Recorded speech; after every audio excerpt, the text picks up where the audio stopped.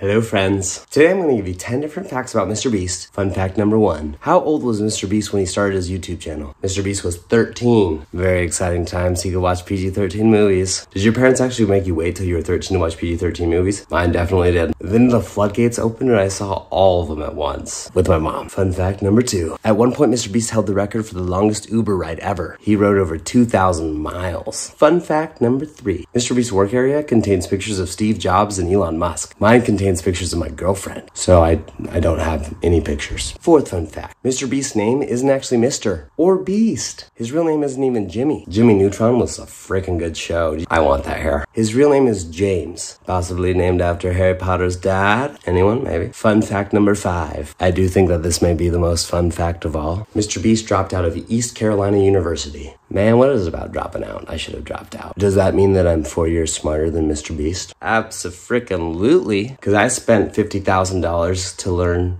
that I didn't really want to do that and I just wanted to do what he did. So maybe I'm still smarter than you, Mr. Beast. Fun fact number 6. Well, actually, this fact isn't really fun. Mr. Beast has Crohn's disease. That means he has a lot of trouble with his digestive system and it kind of overall sucks. I think that means we have to rub his belly. Mr. Beast, I'll just come over to your place and just rub your belly. Not in a weird way, like just in a totally cool way, like let's hang out and I'll rub your belly kind of way. Fun fact number 7. Mr. Beast has a girlfriend named Maddie. Maybe she could rub his belly. For the record, I really don't mean to undermine anyone's suffering because that actually sucks. Fun fact number 8. Mr. Beast has won a Nickelodeon Kids' Choice Award. That is literally the pinnacle of success in my mind. I went to a Nickelodeon Kids' Choice Award party one time and it was amazing. I was 17.